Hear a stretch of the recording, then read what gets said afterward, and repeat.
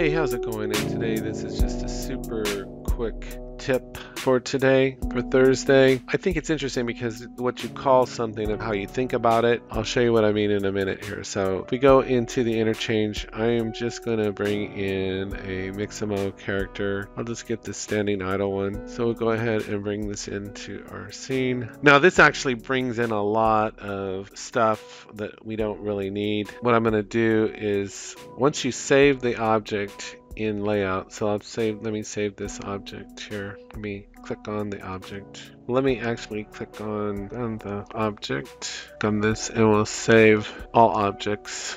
If I click on this alpha surface and go to modeler, it should bring that into modeler. And this is one of the reasons I actually like, I'll hit A to bring it in. This is one reason I just kind of like the separation between modeler and layout. I basically have imported just the body surface into modeler. Now if I go back to layout, not do anything, I can actually go to here and clear the entire scene, and then I can go back to modeler and I've got this kind of stored in waiting. So I just find this separation actually very helpful. Now I can send this object to layout. That's just one way to do things. I'm just doing this because I'm going to show you something, and oops, I didn't mean to do that. Let me switch back to layout. Let me get off the camera here and I'll just zoom in here a little bit closer on this rig. Okay, so what I want to do now is I'm just going to go into the surface editor and I'm just going to switch to principled BSDF, and we're just going to come in here and of course get the checkerboards and pop that in there, and we're just going to change this to 0.5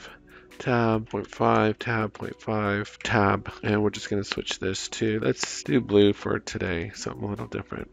Okay, and now I'm just going to close out all these screens. Now if I go into VPR, you can see our rig. Okay, here's the, I don't know, it's a tip or a trick, but if we go in on the object and we go into properties, if we go into instancer, excuse me, you hear the name of Python city block and you think, well, I've got to make a block out of this, you know, but the Python city block is not just for a city block, it's for any kind of instancing that you want to place in a ranged pattern, in kind of basically like a linear square pattern. So let me just show you what I'm talking about. So I'll click on here, Python city block. This is going to be our object that's going to replicate. If I click on this and I go activate, you can see what it's doing is it's made all these instances, and it's going to be arranged in columns and basically rows, and then we can control the depth here. So if I don't know if we put that to, let's see, 1 meter, let's see where that puts us at. This margin, let's see. Oh, it brought them way too close. So maybe make them, no, I guess that's okay. But now you see how it's all randomized, the height and the width, but let's just click those off and they're all the same, just like that. So now we basically have an army of kind of in the vein of iRobot.